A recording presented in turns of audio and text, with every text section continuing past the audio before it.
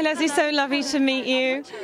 So, Ordinary Love, can you give us a brief introduction to the film and tell us why you're attracted to this role in this film? Well, it's a film about a couple, Joan and Tom, who have been together for a very long time. They're a very good couple.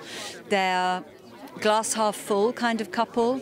They still like each other. They still make each other laugh. They're still attracted to each other. And she gets stricken by breast cancer.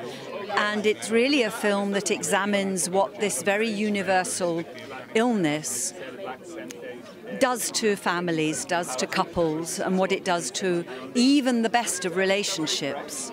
And the film really goes on to observe this couple managing this very life or death situation and what it does.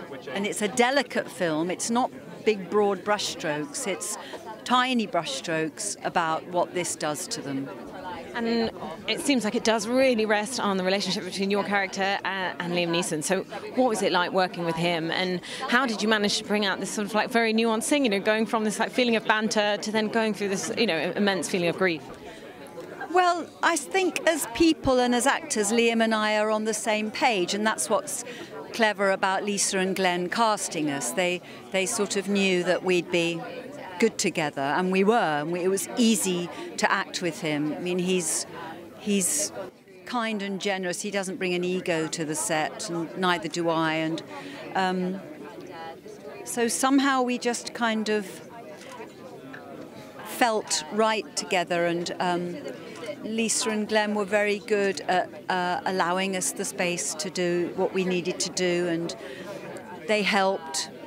But they also let us go at the right times. And, a lot of it comes down to you can't be too prescriptive always. You can't always work it all out in your bedroom at home.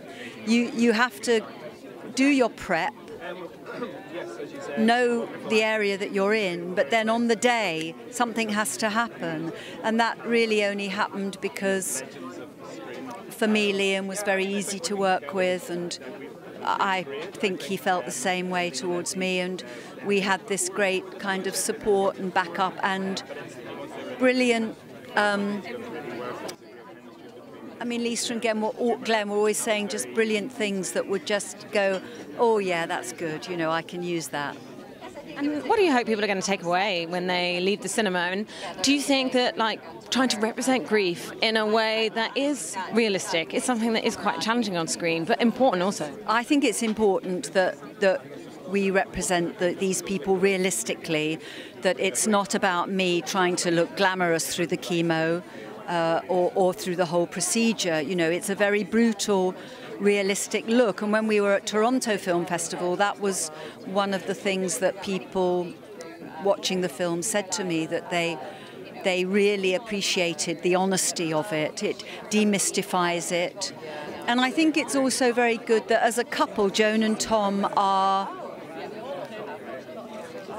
they're not a doom and gloom couple. They're optimistic. They try to make each day have something, They're quite a private couple. Their lives have become, because of circumstances, quite insular, but they're a very positive, life-grabbing couple.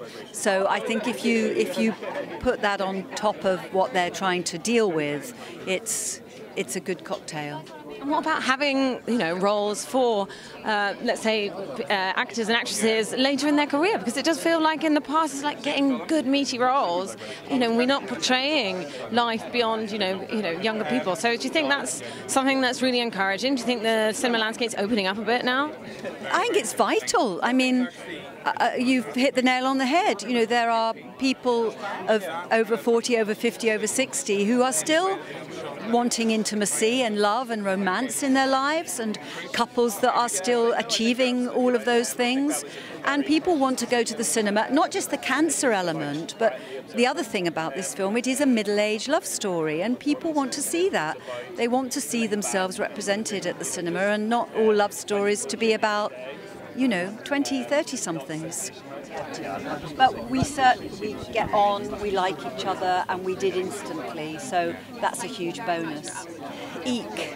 I'm not sure. I think I just do my homework, and then on the day I thrust myself into it and work off my instincts. And but sometimes the homework is not literal or anything that that's very tangible to talk about.